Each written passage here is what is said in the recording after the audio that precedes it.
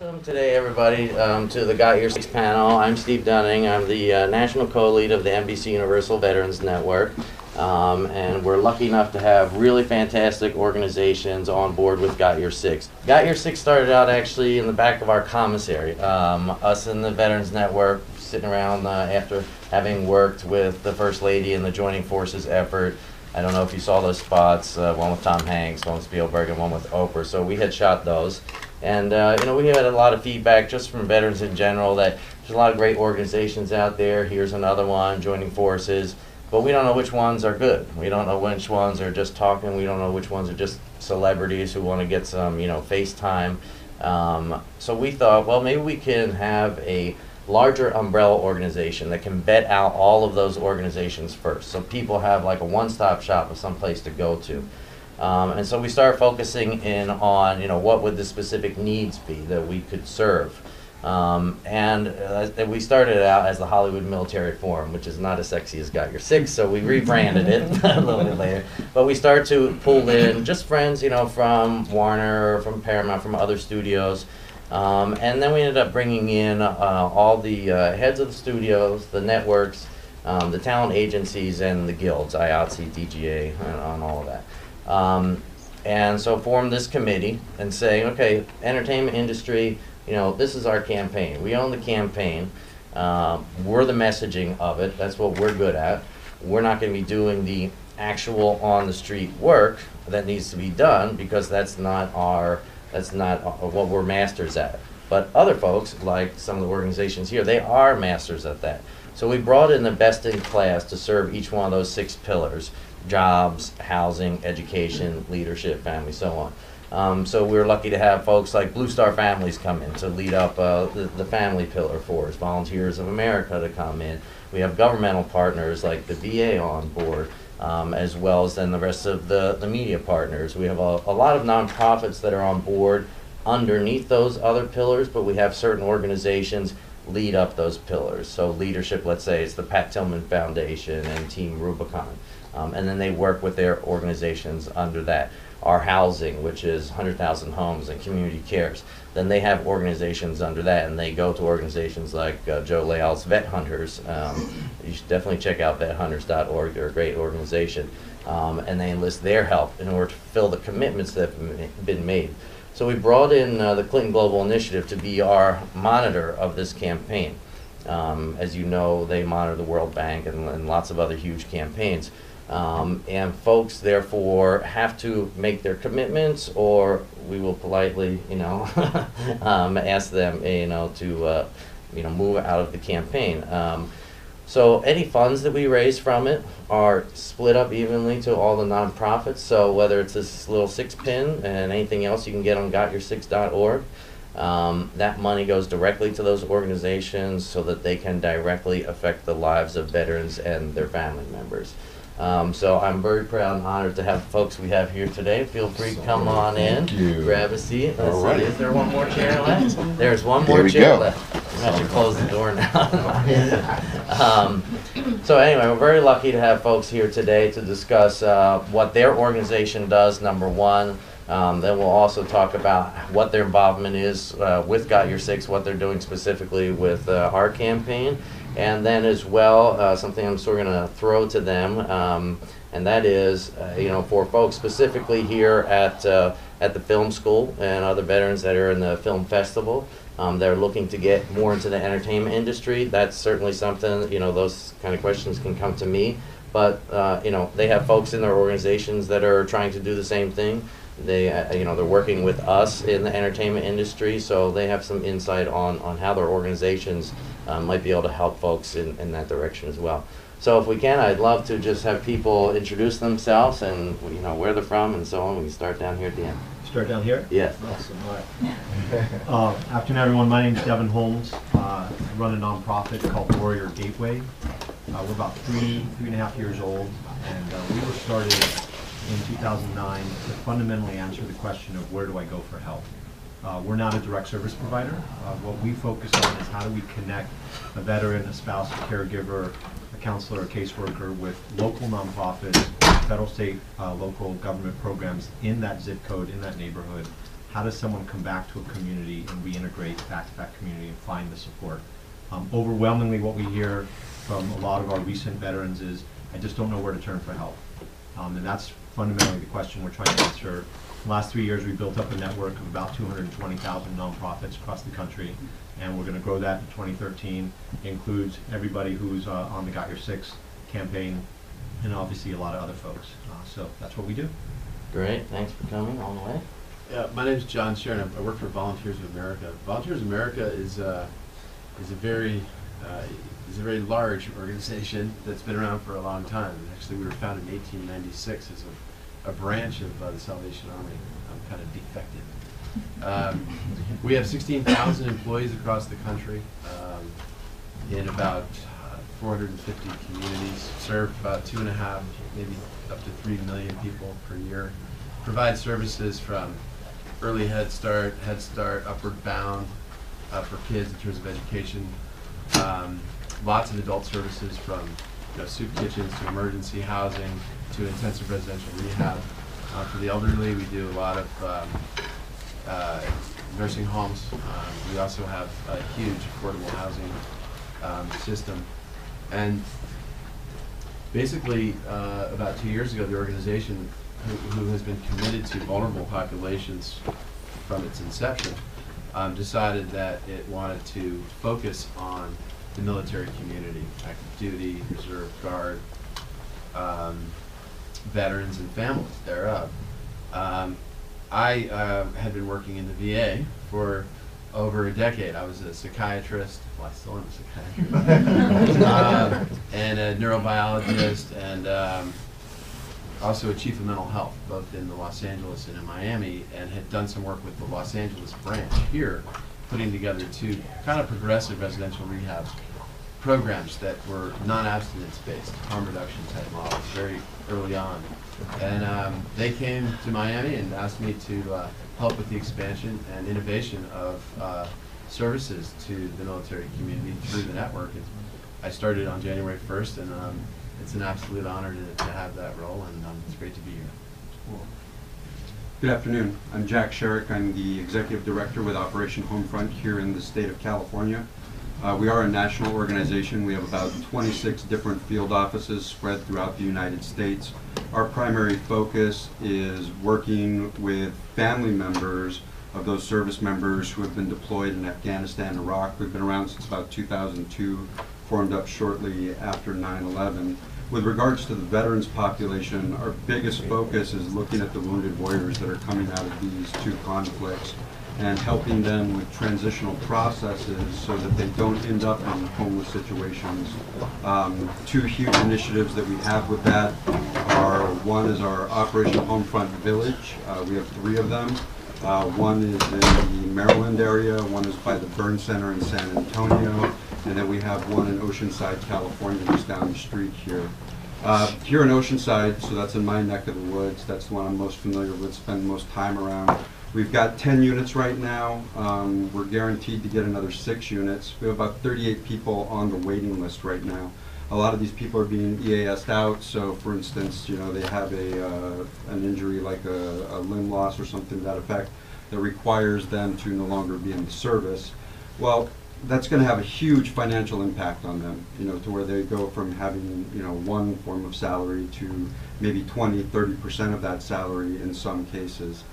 So we bring them into the village, we work with them, we work with their spouses, we provide counseling services and other things, and we fund their housing cost, which when you think about is probably the largest overall cost for any of us. And in some cases, we've also managed to take that a step further. We've worked with some of our community partners who have actually deeded over homes to us. We've actually done about 30 homes so far. We've done 3 within the last couple of weeks, Victorville, Oxnard. I know on the 29th we're doing one in La Mesa, where we will transition these individuals from our village or other locations where we have homes, and we will move them into a home where we will charge them, not a rent so to speak, but we'll help them build income to turn that home over to them at the end of 2 years, and we provide them a completely mortgage-free home at that point. So That's kind of what we're doing in terms of the veteran population. We do, have some impact in Congress. We were talking about earlier initiatives. Sequestration is a big concern for us as we move forward into the future. How that's going to impact the internal, support networks and how they're going to be able to help with these individuals moving into the future. So those are just kind of some of the things that we're looking at right now. So thanks for having me here. I'm Susan Angel. I'm from the Department of Veterans Affairs. I'm the Executive Director for the Homeless Veterans Initiative out of the Office of Public and Intergovernmental Affairs. My office does policy planning and intergovernmental affairs, and I would say that's the majority of my job. I go across the country and work with community providers, state representatives, congressional members, and really try to take the resources that are available from any source, whether it's the private sector or the Hollywood group or nonprofits, and glue it together on behalf of our veterans and try to get our veterans into those programs.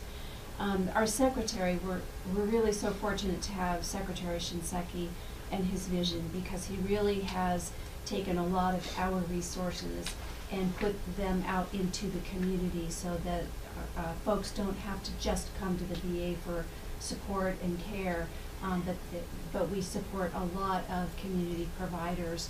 Let me give you an example of one of our latest programs, which is supportive services for veterans and their families. We started it up last year with $60 million that went to 54 different providers, and we had hoped that we could serve about 22,000 individuals. We've served over 32,000 individuals in the first year of its inception. And what's so exciting about that program and having nonprofit providers as our partners, this is the first program we have where we can actually serve the family of the veteran as well, not just the veteran, which was quite a barrier. If you're homeless and you're a veteran, we could not help your spouse or your child, but SSVF we can. And in that first year, we served over 8,000 children. So I think our secretary has such great vision in how to get our resources out into the community on behalf of our veterans. And I think that Got Your Six, I think, is a good partner for us. We're doing a lot of public service announcements. I don't know if you've seen the latest one that came out about a month ago. And we're using real veteran stories. We're using real veterans in all of the filming. And the contractor that we use have a majority of veteran employers, and that's part of what we're doing to get the word out about the services that VA has to offer and how much we want to work with our partners. And I'll say, Joe, I think that Secretary LaHood is a real partner for our veterans. He certainly opened up his Department for Employment for veterans, and with the $30 million that he put out across the country specifically for transportation, I think when you and I can connect with them, I think we'll have an excellent partner in terms of transportation that will really, you'll see that vision of yours, I think, come to fruition across the country. Well, it's now all our vision now. So Yeah. thank you, ma'am. Good evening, everybody. Thank you for having me. My name is John Adams, and I am the Director of Strategic Operations at Operation Gratitude. And Operation Gratitude is a volunteer-based and very grassroots military support group that sends over 100,000 care packages annually. And to date, Operation Gratitude has sent over 875,000 care packages to about 5 main outlets. And we team up with a lot of different nonprofits and other groups to make sure that our care packages reach these outlets. For example, we send care packages to homeless veterans, and Joe, I know we've teamed up with Vet Hunters and given you some care packages. We also team up with groups like Operation Homefront to send care packages, our battalion buddies, to the families of deployed personnel, and then we send care packages to first responders, caretakers, wounded warriors, and then troops serving overseas, excuse me, particularly in Afghanistan and what was Iraq. Quite the organization, and Operation Gratitude has 2 missions. First, to support the troops, and then secondly, this is important, and especially when we talk about Got Your Six, is to give an avenue for other Americans to support the military, because sometimes for civilians, the military can seem very esoteric. And so Operation Gratitude offers a platform and an infrastructure for other individuals and businesses to support the military. And I'll just add in there for John on Operation Gratitude, it was started by Carolyn Blashak, who is a wonderful person who's on our committees for Got Your Six, and these guys work tirelessly, and we have NBC Universal Days there, and do a lot of work with Got Your Six there. And at the moment, since it's marched towards the 1,000,000th package that Caroline's going to deliver to a special service man or woman, it was all inspired by her volunteering at the Bob Hope USO. And there was a very despondent soldier that was coming through there. Other folks had, you know, brothers, sisters, loved ones coming there to greet them, and this person did not. And this person said, "Oh, nobody cares about me," and that affected her so greatly. She went home and started to send a dozen packages at a time out there, and it has grown into this huge thing over the past several years that now will hit 1,000,000.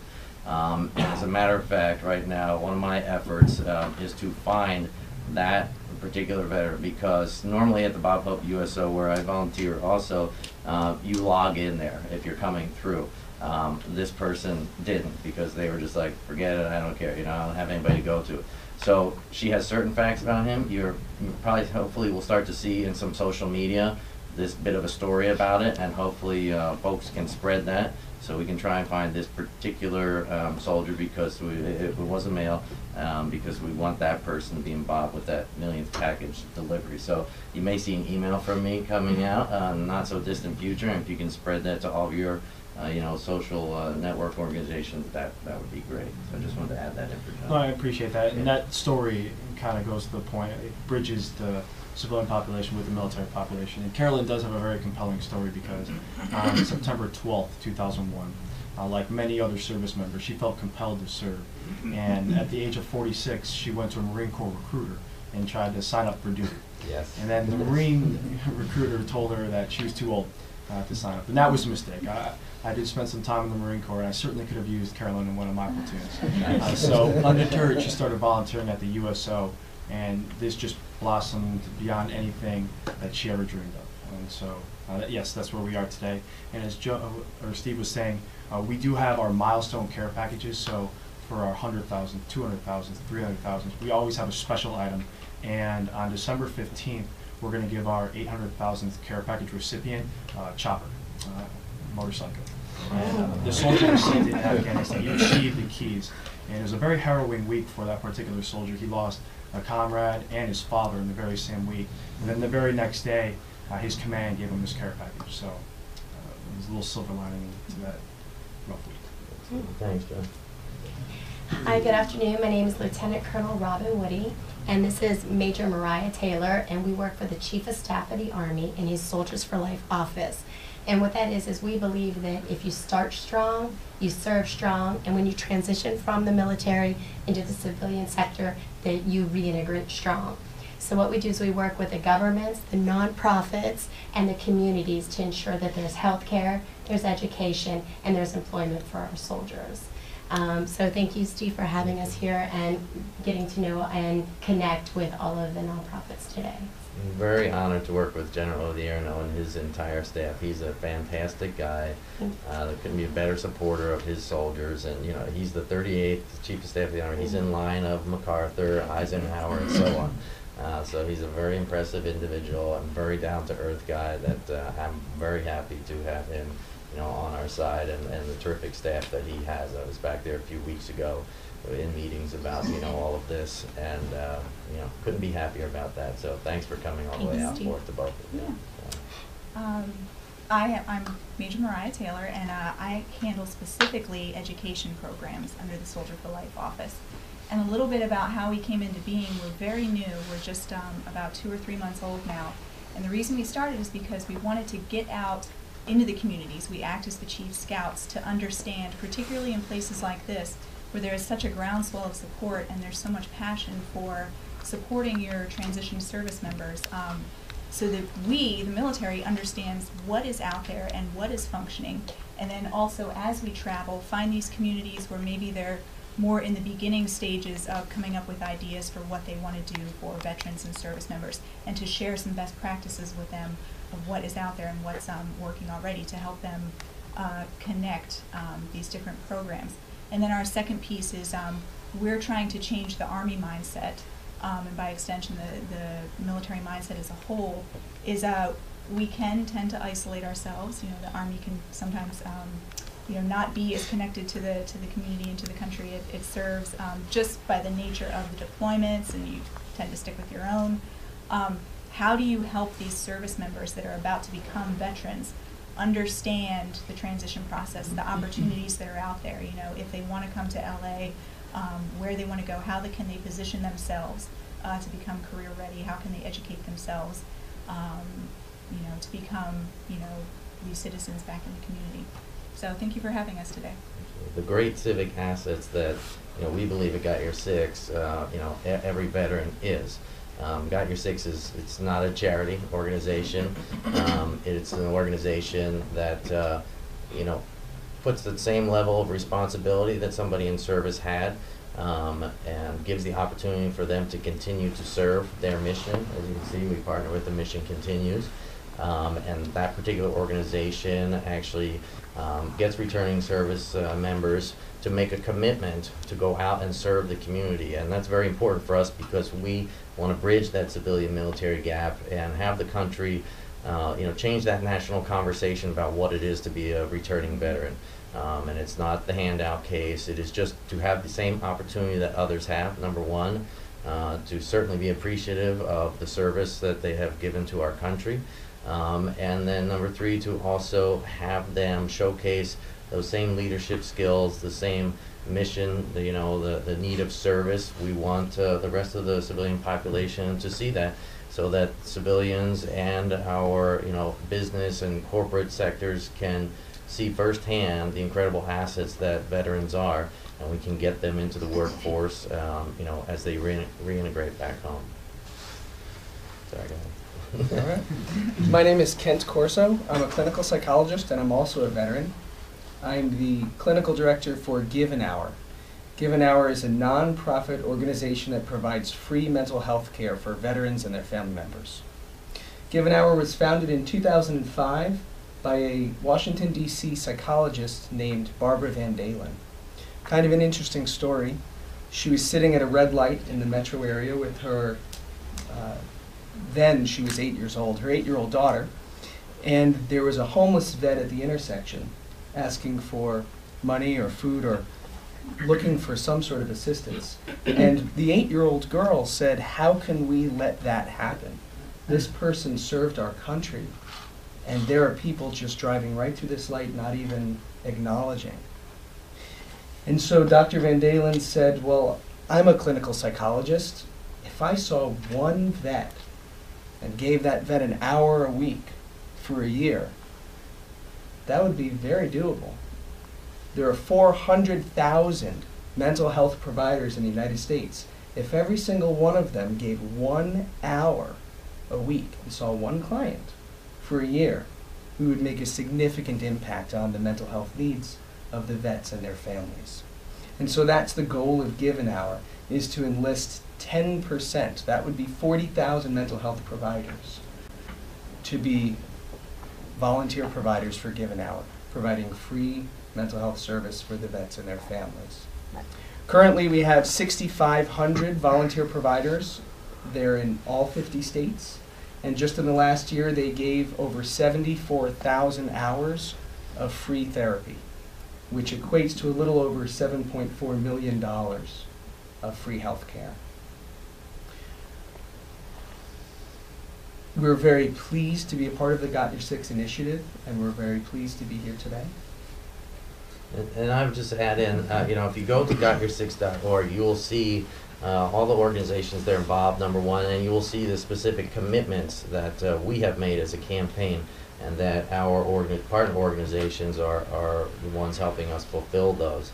And yours, for example, the commitment that you guys are under, you can say what that is. Sure.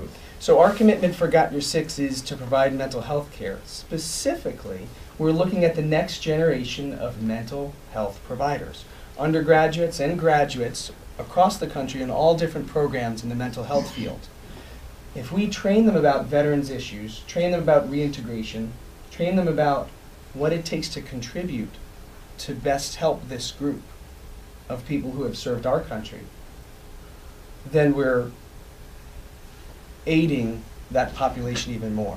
So our goal is to, by the year 2014, to train 100,000 graduate students and undergraduate students in the mental health field. Yeah.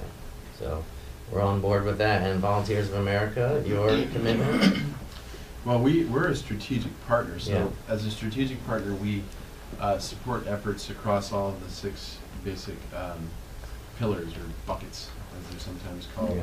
Yeah. We, you know, the Got Your 6 campaign is many, many different things.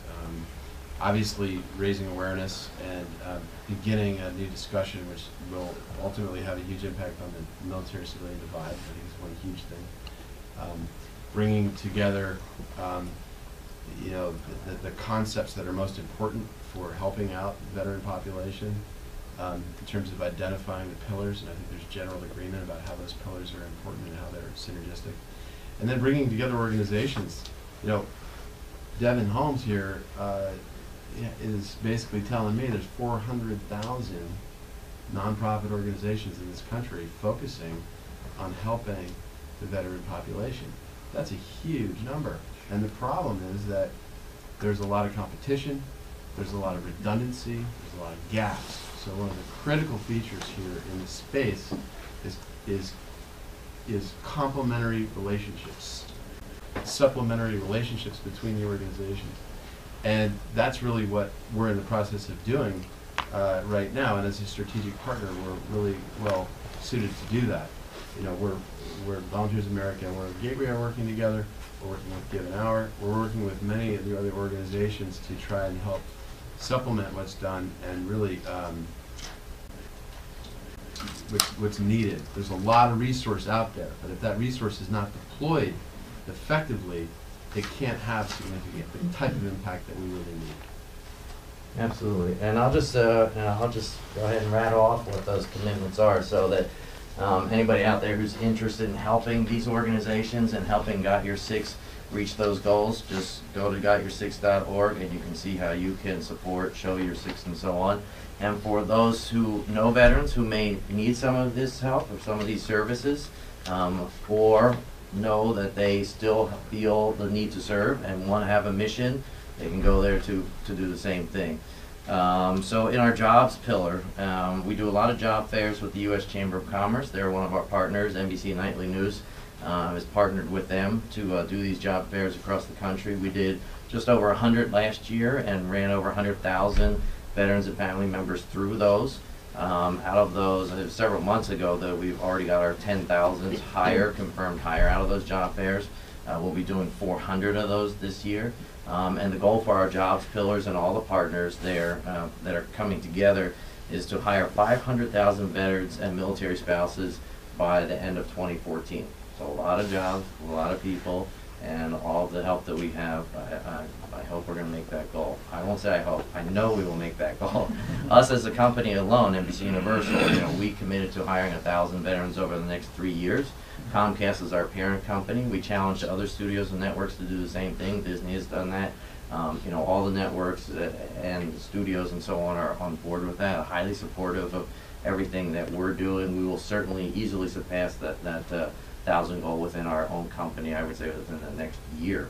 In our education pillar, we have Student Veterans of America and the Pat Tillman Foundation, and their pledge and commitment to us is basically to work with the administrators of 500 colleges and universities across the country to increase veteran resources.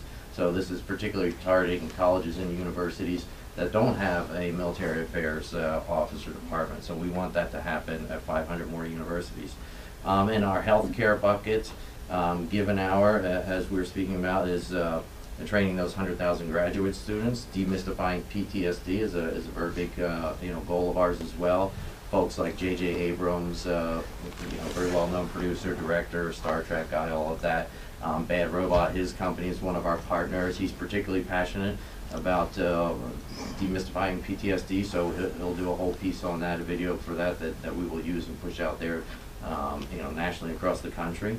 In our housing pillar, we have our 100,000 Homes campaign, which is led by Becky Canis. I wish she was here today. She's fantastically committed. She got a tattoo that at the moment says 10,000, right? And she's waiting until she can add that other zero on it, because their goal with Got Your Six is to, actually, I'm sorry, she has 1,000 on there now, because the goal is to house 10,000 chronically homeless veterans by July of 2014. You gonna say something? Yeah, I met her the other day, and she was a firecracker. She's great. She has 10,000, but the comma is in the wrong spot. Oh, that's right. That's so what she's it is. saying, either you help me, or I have a stupid tattoo for Right, right. So I gave her some. Thanks for that. She's great. In the family pillar, Blue Star Families and the Military Child Education Coalition, with them and their partners, will provide reintegration tools and training to 300,000 military families and 100,000 primary and secondary school educators by the end of December 2014. And in our leadership pillar, continuing the mission of service, we have the Mission Continues and Team Rubicon and all of their partners. So we will engage veterans and military family members to volunteer 1 million hours of service in communities nationwide by July of 2013. So as you can see, Got Your Six, you know, it's a two-pronged effort, one to give, one to help those veterans continue to give. On that note, I'll just run our PSA, and I can say about, you know, the celebrities that we have on board, none of them are just FaceTime people. They're passionate about it. They work in the community. They are at our Got Your Six backing days that we did at Universal just on Friday. They're people who you know, are very closely connected to the military. That they have a family member in the military. They have served themselves. Like Rob Riggle, you may have seen our Funny or Die spot, which is a hilarious spot. He's a Marine himself. And that's all about, you know, having people's back, as I think everybody here knows. Got Your Six in military terms means I've got your back. So we want the veterans to know that the civilian population, we have their back, but we also want those veterans to have the civilian population's back. You know, we're a team in all of this together, so that's what our hopes are. So I'll run this PSA, and then we will open it up to some questions, so we can have more interaction. Do you know what it means to have someone's back? To have another life depend on you, and only you? Where your vision, your defense, your support is the very thing that is the difference in their life or death. This feeling is known in the truest form by those that willingly protect you and me every day. In the military, Got Your Six means I've got your back. They've got our six. It's time we got theirs. Through jobs, education, housing, and more, we can support returning military veterans and their families. To find out more information, go to gotyoursix.org. They've got our six. Now it's time that we have theirs. I've got your six. I've got your six. I've got your six. I've got your six. I've got your six. I've got your six. I've got your six. I've got your six.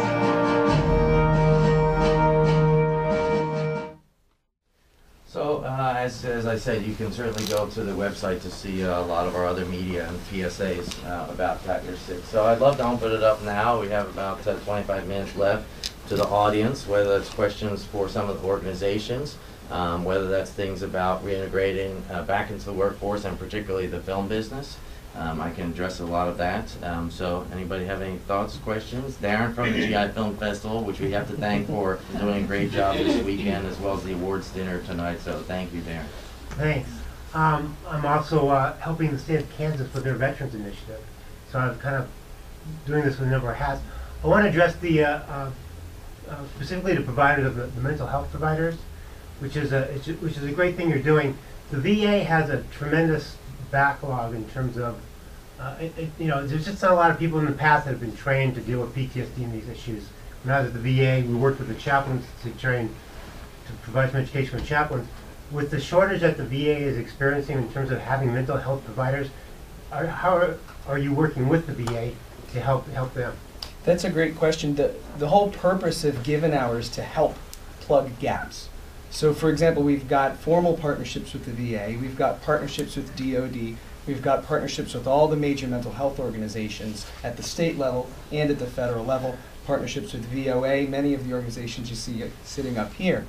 And so our brochures, our cards are in VA clinics, in DOD, medical center clinics, and by pairing up those in need with those willing to give an hour, that's how we're able to assist. Go ahead. All right, I'd like to commend all you guys for your work and your participation here today. This is very overwhelming. The Got Your Six initiative is just out of this world. Just love everything you guys have to say and all your positions to actually make our community just better. And particularly Volunteers of America. I'm from the South Jersey area in Philadelphia. The presence is just bar none where I'm from, but when I moved last year, I don't really see the Volunteers of America really that prevalent in the area, in the LA area. I'm not sure what. That's interesting. The Volunteers of America Los Angeles is a much larger organization than the ones in South Jersey and in the Philly area. But so we have a big presence here. We have over 60 programs, and we have somewhere between 12 and 15, depending on the month, that are focused specifically on veteran populations. And we serve veterans through all of 60 programs. It's just a matter of whether they're specifically focused on veterans or not. So if you or anyone you know is looking for the types of services that we provide, look online, VOA-LA, and we'll take care of you. And John, actually, if you had said to me back in D.C. that the title Volunteers of America is a bit of a misnomer because yeah, it is. Thanks for bringing that up. Because I think the same thing. Like, oh, it must be millions of volunteers. So as I was saying, we were founded in 1896, and in 1896 it was an entirely volunteer organization. We have a lot of volunteers now. We have somewhere around 100,000 volunteers who support and amplify the work of the 16,000 member family of VOA across the country.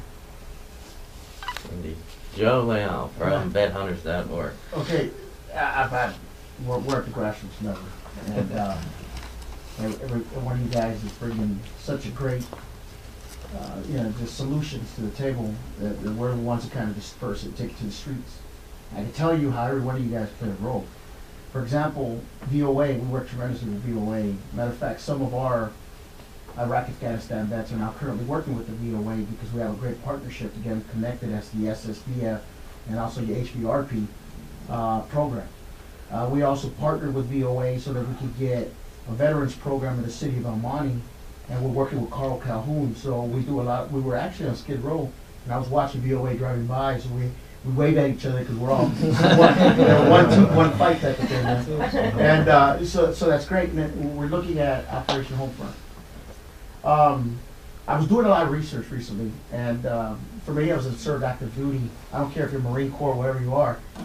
I remember I've been infantry all my life. I remember my platoon sergeant saying, "You're going to donate $1 every so often to the Army Emergency Relief. You're not going to ask questions. You're going to just do it." And it wasn't until the clutch went out of my vehicle to where I needed the AER, Army Emergency Relief. And it was great. But then now that I sit at the reserve side, I'll tell you how you guys come in. I sit at the reserve side. The reservists, we're not authorized to tap into AER. And every year there's millions of dollars just sitting in AER. So one day I raised a question. I says, okay, why can't the reserves who have a greater need tap into AER? It would be nice. And so when it ran all the way to senior leadership, they said, well, don't you have your own version? Don't you have Operation Homefront? And I says, well, we do. And you guys are outstanding because your Oceanside, we're working closely with them. The only problem is that at this time, and maybe this is something that our reservists have to be 30 days and over. It's actually less than that now. Right. We took a look at it, and that was an initial concern before, from the time of activation to the, backside when they actually returned from Afghanistan, Sure. Most recent times. We decided to expand that, and don't quote me on this, but I believe it's 120 days up front and 90 days after that we actually will support those individuals during that time frame. But when you look at programs like Homes on the Home Front, there's no restriction on that. I mean, that's any service member, any era, you know, that can apply for that program, because we have homes throughout the United States. So we'll work with them in those particular regards too. So those opportunities are there, and we are looking at expanding some of those initiatives too. And I think it's interesting that you bring up the whole point of the, you know, the Army Fund, because, you know, I'm a former sailor. I was in for 21 years, and we have something similar to that, which is Navy and Marine Corps Relief. And I think one of the advantages is, you know, when you talk about those individuals who, you know, are financially struggling, a lot of those organizations will, even when they do help, they're usually loan-based. So they still have to pay that money back. That's one of the nice things about organizations like Operation Homefront, is that it's all grant-based. Everything that we do goes straight to the service member, and, you know, that's, you know, it. In fact, we've actually helped some service members multiple times, including both Guard and Reserve. That's why I'm glad you exist. If it wasn't for you guys, because we're not allowed to tap into the AAR at this time. Right.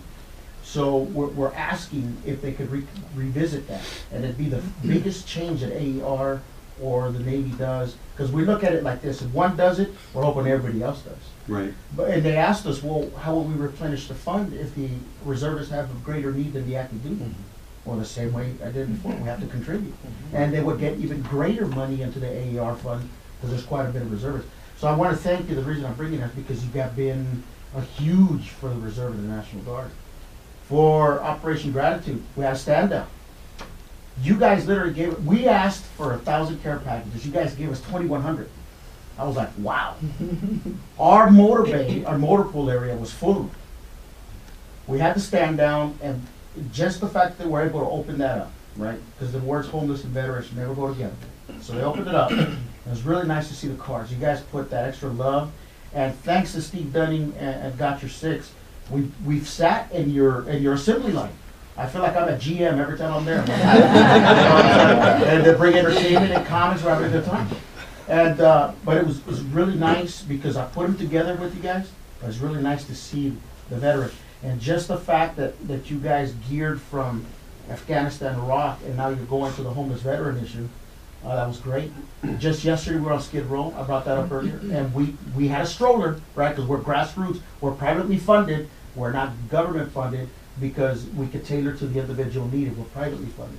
We had a baby stroller, don't lie. We used a baby stroller walking down Skid Row with Operation Gratitude. It was the funniest thing, but we didn't even make it half a block. And there was veterans running across with their VA cards saying, hey, I'm a vet. And this is why it's important to know about you guys, because we're taking those initiatives and we're running them down to those guys, and we're saying, do you know about VA? We're like the eHarmony of homeless vet. Do you know about this? Do you know about that? You know. So you know how important your care packages are? I'll tell you how important that is. When we go out there, that helps us open the lines of communication. Sure. When we're giving them something, it's sad. It breaks my heart. It breaks my heart that vet hunters has to exist. I swear to you, I wish we didn't. But when we gave these vets a care package and they saw the deodorant, they saw that, I told myself, you should have saw them. They were happy. Their morale went up to the roof. But it saddened me because those are our brothers and sisters out there receiving it. But thank you. And then to everybody here, by the end of the day, we're going to become BFFs, man. Really. I don't need to be rude, but I'm texting because I'm telling our senior leadership, can't wait till you guys get here. Seriously. And earlier today, they introduced you, and I think it was, they forgot really, really, really good looking. I forgot that. But thank you, Steve Dunning, for doing this. I appreciate being here. But thank you, everyone here. Absolutely. You guys too. Hi, my name is Judy Welch, and I am a 6-year Army veteran. I moved here from Chicago 2 years ago with my 17-year-old son, who's also an actor. I just want to say thank you because I auditioned for a PSA, and I am in that PSA, the new one that just came out, and I do look forward to doing more. Success story. Great. Success story. Yes, exactly. I have 3 things. It's not gonna be long. Going back to the bringing care packages over, I think I just got out the Marine Corps August. When I was in Afghanistan, we did the initial push to helmet problems, so we didn't have anything. And when I seen a fresh pair of socks, I seen a candy bar, like I just got so excited because I've never, like, we haven't seen anything like that or had it in so long. All we do is eat MREs on top of MREs, and we sell MREs to each other. But then the other thing, when I was hearing you guys talk about your different programs, to the PTSD, had it pretty bad when I got back. But it's like when you get back on as a corporal, you know, you just want to see your family, you want to hang out, and then like they give you so much information all at one time, and the last thing on your mind is like, I'm gonna deal with this when I get back. But I didn't, you know, I noticed that I actually had it until like months later down the road. Until I want to say, I think a lot of people had it to where planes flying over or people whistling, sounds like mortars coming over your head, and it's like they'll just say, they'll give you cards to say, oh, if you guys are having trouble with PTSD, don't keep it in, talk about it. Here's this person, here's this number, call this person. But it's nothing like I know a person that can like fit your story. I know personally me, I've talked to a person, it's like I can't really explain how it is watching somebody get shot, watching it happen, you know, doing things that the average person doesn't see. So I would rather talk to somebody that kind of like lived that situation, kind of been there and know exactly how it felt, like how it first feels to, you know, pull the trigger and you actually see bodies going down. To me, it's got a lot better. Like I understand that I have it, but it doesn't affect me. But kind of like going towards your EAS, when you go through TAPS, they give you so much information in 3 days. I don't think it's enough time for you to get like all that information and be able to like reach out, do resumes, to kind of like set yourself up to have a smooth transition. I kind of knew that I wanted to do this maybe about a year and a half before I got out. But it's just like a lot of the programs that the military has to offer while you're active duty, you don't know about it. You don't know about, actually you don't know about a lot of stuff until after you get out. And especially with school, I didn't know until like somebody told me on deployment that you can go to school while you're in without using a GI Bill and kind of using them grants for that. But, and I hear like you guys talk about it, so I'm like, is it more for after you get out or trying to get the word out while you're still in and you really getting on that transition? Because now, when, as an enlisted, when you say, you know, I wanna do this, I'm trying to do this before I get out, it's like work comes first, and then whatever you have to do like on your spare time, you can do that after the fact. And we all know you can be at work at 06 in the morning and not leave until about 9, 10 o'clock at night. All that comes second, but at the end of the day, it's like I'm kind of like doing myself a disfavor because now I'm trying to do all this at once. I had to fight. I got charged. I had came up here and I had turned in my paper, like some of my stuff when I was registering to come here. I got charged because I wasn't allowed to come up here because of work duties. But I'm like, you know, I got deadlines. I'm giving you this now. All I'm doing is just asking to come from Pendleton, come up here, do this, and I'm coming right back. And it's like they say, oh yeah, we're gonna let you do this, but at the end of the day, they're really not. It's like mission comes first. I get it if we was over in Afghanistan. Back here in garrison, it's really, we're training. You can let this person go and do this. And I just think that it needs to be pushed more to people that's getting close to their EAS. You need to jump on this year out because it comes so fast. That is why they started our office, Yes. because of your experience exactly, especially the younger soldiers. How do we make that bridge before someone is discharged? Because once they are, it's the realm of the VA and the Veteran Support Organizations. So how do we position these individuals prior to them getting out so that they can do the necessary things to take care of themselves, to prepare for their education and their career before they are actually discharged? And we just changed it now. It's a commander's program, and it is starting 12 months out. So the commander will assist the soldiers he's transitioning. Check, have you started your resume? How far can I, assist you? Can I help you make contacts with anyone that's out there? But it is now a commander's program, and it's 12 months out versus the 1 week transition before they leave. So we are trying to make things better and improve the system. Sorry for 1 second before we take the other questions. Tristan here from the Pat Tillman Foundation. He's unfortunately stuck in traffic, but he was another panelist here today. You know, welcome to LA. You know how it is. But anyway, Pat Tillman Foundation is in our leadership pillar, and he's one of the fellows there, so he can tell you what Pat Tillman Foundation does and how they're cooperating with Got Your Six. Actually, I'm a Pat Tillman military scholar, so I don't work for the foundation. I'm actually one of the veterans whose lives they're helping out by providing scholarship and leadership training and networking through the foundation. I apologize for being late. There was a game today at school, and I was coming over here from doing some work, so they have campus all locked down. But at the Tillman Foundation, they provide us with a financial scholarship, which is immensely helpful. But more than that, they provide networking and an opportunity to come together as veterans and scholars, and we do training and we work on our leadership skills and just general professional development. We're pretty diverse sort of studies among the scholars, and actually quite a few of they work in hand with a lot of the different organizations in Got Your Six. Usually one of the main parts of being a Tillman Scholar is service, and we work a lot with Mission Continues. And additional to that, the fellow who started Team Rubicon was a Tillman military scholar as well. Yeah, Jake and William. Yes, absolutely. Well, thank you for being here. And in the back, go ahead. My name is Jody Hart. I'm a former Marine, 92 to 96. Been in the film business ever since I got out of the Marine Corps. And here we are in the film festival. We are in LA.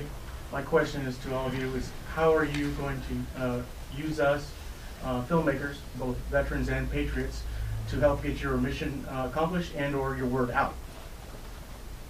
It's interesting you should bring that up, and Steve talked about it earlier. We're conducting our March to a Million campaign, and it's a catchy campaign that is going to culminate next December on our millionth care package, and it's going to be a big deal. And we're looking for celebrities and other people in the entertainment industry to help us promote that. Because like I said earlier, we're very grassroots, and we're looking to get the word out, and we're going to officially launch it at Inauguration Day, the President's inauguration, and because I guess the White House is involved in some way. So in January 20th, to help to promote that throughout the year. So yeah, that'd be wonderful for that type of help. Go ahead again there. Yeah, just a couple comments. One on the, I've done a lot of work over the years with veterans. I've been involved in a lot of veterans organizations. And of course, I have my own personal experience of having gotten out and what my focus was. One of the problems with transition assistance, in my opinion, is that no matter how much time you give, like the gentleman over there was saying, when you're in active duty, there's just certain things that you're focused on. And when after you get off, it may be 6 months or a year before you realize there's other things that you needed. And so part of what you need in the transition assistance is the ability to, after you get out, and once you realize there are things you need, to be able to go back, to be able to have things online. And there's so much you can do online these days. It's not, you don't have to do everything in person. Be able to get the information, what you need, when you need. You know, you've got your Soldier for Life program, which is great. I know Chris Maginot and Colonel Sutherland. I worked with them previously. But that's what you need, because you know, when I got out active duty, I'm married, I got 2 kids. All I cared about was the job. Well, guess what? Then a year later, I wanted to care about my VA loan. Okay, but now what do I do? And then there's the, you know, maybe going back to school. And so everyone, when we get out, we have one specific need, and there is so much information. And so the ability to, being a Soldier for Life program, to have that transition for life kind of thing as part of that, where you can go back and you can have maybe online groups that people can help each other out what they've done and they've supported. Those are the things that I need, that we need to move it into the 21st century, the way people are and how they interact, and not have it as a, okay, 3 days, I got 3 days to do it, period, but to have that whole other thing. So maybe I could comment on that a little bit. There's been a really hardworking group that's actually, they're sort of getting rid of TAPS and putting in its place called Transition GPS, and it is very much online. And part of each person's requirement will be to sign up for what they call e-benefits.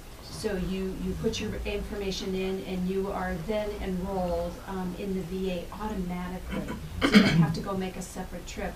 And what that will also do, you can ask through the programming, you can find out what specifically are you entitled to in terms of your benefits at that point in time. So it gives you access to the Veterans Benefits Administration, it gives you access to VA healthcare, but because it's online, it's yours forevermore. So I think we heard it, and I think DOD heard it loud and clear, that last 3 days, you know, we saw millions of dollars go into the cylinder trash can of all of our beautiful pamphlets, because who cares?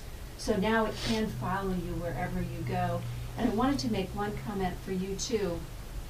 You were talking about it's sometimes hard to think about getting help from someone who hasn't been in the combat theater, that it's hard to talk about that. So I would really recommend thinking about the Vet Center program, because the Vet Center program is, I would say, 80% staffed by in-theater veterans themselves. They make a great effort to hire veterans to help veterans, and that's a place where you can go and meet people who have had the very same experiences you have had, and they're in a helping role. So if you haven't tapped into the Vet Center yet, I would really, really recommend. They're small little places throughout the communities. There's 300 of them across the nation, and the whole point is this is your place. This is a safe place, and you're going to meet brothers and sisters there that you feel comfortable with. If I can just add on that, you know, it's interesting listening to some of the questions, and I agree, you know, TAP, there's been a lot of feedback of TAP, and part of it is that it's not that the information isn't necessarily relevant, it's just not timely, right? And you're counting days, you're not thinking about 6 months out. And you know, what I tell folks is, we're a nonprofit, and I tell folks, if you haven't registered with the VA, just do it. You know, they have their own challenges, they're working towards it. We know there's some challenges, but just do it. And the numbers are sub 50%, and we need to get those over. But the reality is also that there are folks, and maybe some of you in this room, that don't want to go to the VA. For whatever reason it is. You don't want to go there. And I accept that. You know, I accept the fact that you want choice. And one of the things that John and I were talking about yesterday, and we've been working with Got Your Six, and part of why Got Your Six exists is to make it aware that there's a lot of help out there. There are other programs that are available to you, whether it's for homeless or those at risk, whether it's for behavioral health, whether it's for working through the paperwork that you need. That's part of why we were started in conjunction with the Chairman's Family and Warrior Support Office, and we worked with Chris Maglamot, who's now on your team, whose name I still can't spell, but I know, I'm pretty sure I can pronounce it right. He's this weekend, but he wanted to be here so bad. We'll just call him Chris M, because I can't spell the rest of it. There's a lot out there, and part of what we provide in our role in the Got Your Six campaign, in that, as I said, we're not a service provider, is to make sure that we're disseminating that information. We're making sure that not only do you know about the VA programs that are available in your community, but you also know about the hundreds of thousands of nonprofits that are supporting this community, and especially the ones, including the ones that aren't traditional in the military space. When you think of a VOA, or you think of an Easter Seals, or you think of United Way, you don't always immediately jump to saying, oh, they help vets. But you know what? Every single one of them have veteran programs. And so we're trying to make that visible to folks. And so I encourage, you know, one of our sort of commitments and what we're trying to accomplish next year is that whether you ask me the question, you ask John the question, you go to the VA, you're talking to DOD, when you ask that question of, give me my options, where do I get help for whatever my need is, my VA loan, my whatever, we're getting them the information. We're getting them the most accurate information. So you don't actually ever have to come to me, you can go to somebody else, and I'm going to make sure that person has the answer. Because the worst thing that we can do, and we've been working at this for years now, is you ask 4 people, you get 4 answers. And that's the worst thing you can do. You need 4 people giving the same answer. Due to weather, all flights are canceled. What do you mean every flight's canceled? Flight canceled. That's great, 'cause I'm a lawyer. Yes. He's like, you're done, Tom. But yeah, my point being that there are great government programs at the federal, state, and local level, but there are also great nonprofits. You know, there's a lot of help out there, and your point was well taken that you came here and VOA is huge in this area, but you didn't see them. Right. Well, That doesn't mean they're not doing stuff, it's that there was a communication gap, right?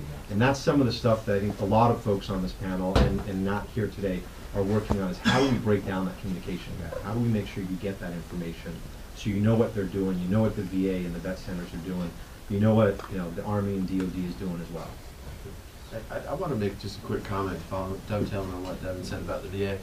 I'm a little bit biased. I put a good 10 years of my life into the VA, and so and I have great feelings about the VA. And I think the VA at times takes a beating.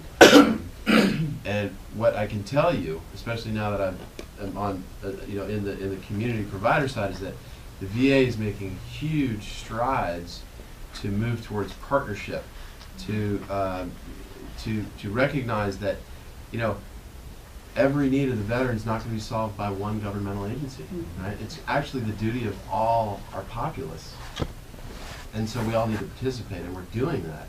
Look at what we're seeing here. Give an Hour, right, which has mental health professionals, is partnering with the VA and the DOD.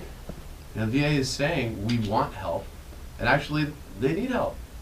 So this is a big change in policy, and I think that the VA needs to be recognized for that, because a lot of the press about the VA I think is hurtful and damaging, and I don't think it's appropriate in the vast majority of cases.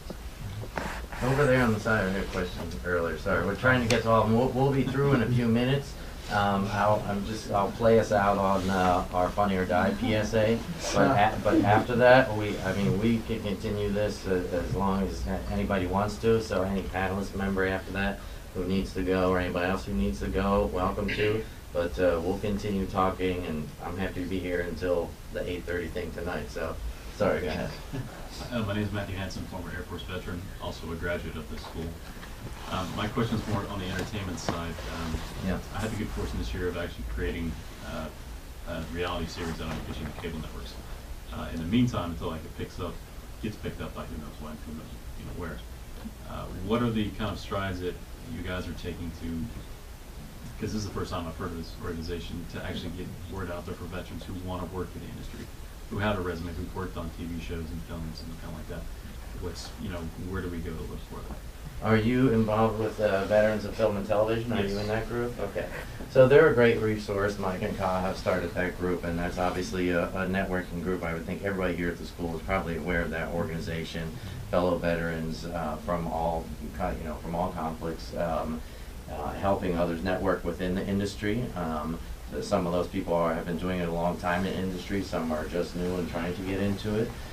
So we partner with organizations like them. They're the one that I focus on a lot at NBC Universal. And we, simply starting it off, we try to bridge the access, because as you know, it's very difficult to break into this business, highly competitive. I didn't know anybody when I came here, begged to work for free everywhere. So it's very tough for anybody to get into the business. So with the NBC Universal Veterans Network, we put on events where we can bring in outside organizations so that they can interact directly with our executives, with other producers that work there, and across all the different crafts in the film and television industry. So that's our first way to try and connect people. And as a matter of fact, tonight, if you're at the award ceremony, I've invited lots of my colleagues and friends to come. So there's about 40 to 50 people from all the different studios, Warner, Paramount, the guilds, and so on, that will be there. So that interaction is what we want to have happen. So these questions and, hey, can I get you my reel, and all of that, we want that to happen. And my speech tonight is about, are you ready for Hollywood, actually? Because that's a big question you got to ask yourself, and be bluntly honest, as you try to get into it. But I won't go off on that. You hear that tonight. But the one sort of obstacle that I see with folks coming into the industry is that from the corporate side, from the studio saying we want to hire 1,000 veterans, those are veterans in every single department. Those are accountants, those are marketing folks, those are logistics folks. They're unfortunately not grips, electricians, directors, producers. If you know how the industry works, us at the studio, we're not hiring those people. Those are folks that are coming in as a third-party production company for us, right? So somebody pitches us an idea, we buy it, that executive producer or showrunner on that particular series, he has his line producer that he likes working with. That line producer has the crew that they like working with, so they go out and bring in those people. So it's more about connecting with the guilds and talent agencies, depending on if you're in front of the camera or behind the camera. So that's really where our partners in the guilds and agencies come in. So for example, with the Directors Guild, we are developing a pilot program. I don't know if you're aware of the DGA trainee program. So if you want to become a second AD or UPM and move up that ladder, in the same way they have that for the general public at the moment, we want to create another one specifically for veterans. And it's one of the reasons I love working with the LA Film School and Amber and Andy, because these are folks that are already trained in exactly what we need to put into our workforce. Because we are the entertainment business. It's a business. We, like other businesses, cannot train people. We can't hire them and say, okay, this job needs to be done, so we'll bring you in, but we'll train you first, and that means that movie's got to get out or whatever. So people have to be able to do that position for us to be able to hire them. So that's why this school is so important. That's why getting internships into the companies is so important. That's why getting involved with programs like the DGA trainee program are so critically important. So, Steve, can I add something to that? Yeah, go ahead. Yeah, addressing exactly to your point. Film festival here. The GI Film Festival, which we've expanded to Hollywood, and we have a big 6-7 day thing every year in DC. If you've got a finished product, okay, if you've got a reality show, the GI Film Festival originally just took things that were military veterans themes, and it didn't have to have a high level to be themed, main character and stuff like that. But we're adding a new category, which is to showcase products that are done by veterans, but it doesn't have to be about veterans. Okay, so that's a new category. So what I would encourage anyone who's a veteran who's making a product is, if you got something obviously that is has some sort of main character or something that has a military veteran tie-in, is to submit it to the GI Film Festival so it can get showcased there. And if you've got a product that's something new, like a reality show or something like that, that you're trying to get the word out and get some eyes on with our new category, that might be something as well. So I would encourage people to go on the GI Film Festival website and check that out, because we will be having a bigger presence here in Hollywood next year, and in November and in May we have the GI Film Festival big operation in DC. I think that's a big move too, because I've talked to a lot of veterans who have been working on stuff, and it's not so much veteran associated, but either the director or one of the main actors, somebody is a veteran and they're in. Oh, and one other important thing, we have a partnership with the Pentagon Channel, and we take the best of those submissions through the GI Film Festival, and we have a 2-hour program that you can go on to the Pentagon Channel through that way. And the Pentagon Channel, because it is a government channel, doesn't pay for anything. But what better way to get your product shown than to 2.1 million military and potentially 30 million households. So that's another. We're trying to make more distribution to get people like you shown for good product. And one more before we play the video, and then we'll continue. But anybody who needs to go. Hi, Claude Bragg, former Navy. My question is for those of us going to school now and working to get into the entertainment industry. We get our GI Bill, and that pays us while we go to school to supplement that income. But is there something that you guys have in place to give those veterans working for that, some sort of paid internship during those breaks of school? Because it's really stressful coming, knowing that you're into semesters coming, and you may have 2 weeks to 3 months off, and it's really hard to find jobs to be like, hey, I'm going to work here for 3 months, but I need this much income to survive still out here in this city, Right. Because there's something. Anybody want to answer that? I would say apply. I'm kidding. Apply to become a Tillman Military Scholar would be one thing you could go ahead and do, because that helps a lot. And I'm also a film student as well. I'm studying animation, and it's pretty rugged. I know where you're coming from. There is stuff out there, but networking is the biggest thing. Usually during my summer break, I production assist and do that sort of thing, and it gets me by. And I would just add to that all the studios and networks are different about how they handle their internship programs. They all have a campus coordinator. as far as folks that are applying for internships. Most of those internships, though, are credit-based, and we need folks that can stay there for a certain amount of time. So we can't have somebody there for 2 months and then somebody else for a month and a half. We need to have a commitment in order to get the work done, because the internships are very valuable to us to help in the work. But I would just say, it sounds like a black hole of go to everybody's website, find their internship coordinator, and send your resume. That sounds like a black hole. But I would just go a step further and call, you didn't hear this from me, but call the main numbers of each of the studios and ask for the HR department and the campus coordinator or head of internships. And it's all about relationships, as you know, so having that personal conversation with somebody is going to stick, in their mind as you get your resume over to them. So it's also taking that initiative. So that's, do your research. It's easy to get, everybody's number online, the main numbers, and then start hitting them up for the campus coordinator. So I'm going to go ahead and play our Rob Riggle Funny or Die spot. Rob, like I say, is a Marine himself, and actually I think he's still reserve, active duty. And here we go with this. He's a great guy, supports all of our efforts, and just enjoy.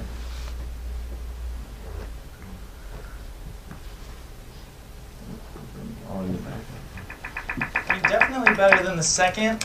I don't know if as a whole as good as the first, but yeah, no, he sounded a lot like him. It was impressive. Yeah, he's in it. Got your back, bro. Got your back. You just got slapped. Got your back. Hey! Great moment. I love you both. How about that? Got your back. Whoa, whoa, whoa. You wash your hands? No. Got your back. Oh, that sounds amazing. I got your back, man. You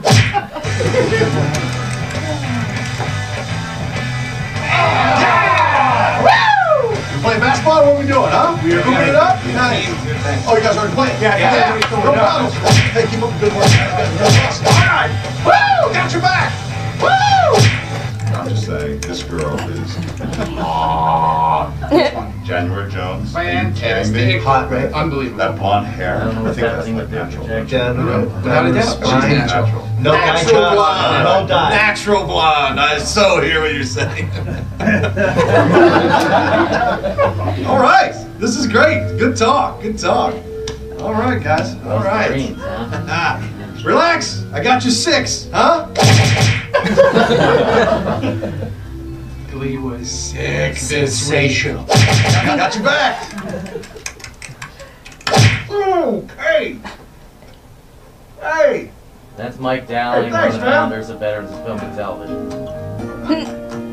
Marine K9. Over the next 5 years, an estimated 1 million military service members will be returning to civilian life. So how do we ensure that these veterans return home as leaders and civic assets?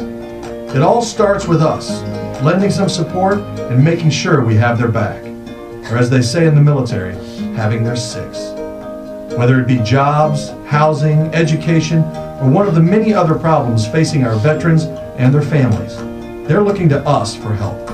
Together, we can get their 6. Find out how you can help at your6.org. So anyway, I don't know, this obviously the video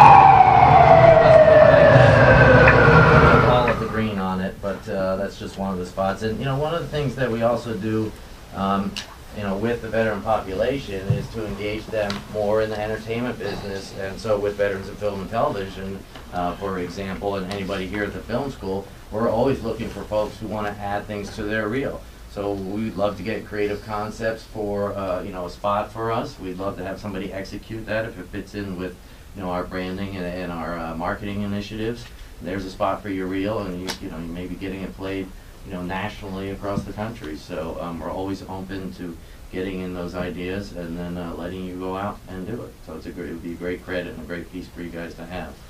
So, I won't break it up, but I just want to firstly say thank you again to all of our panelists being here today. Some have come from DC and far away, so thank you so much for being here to everybody.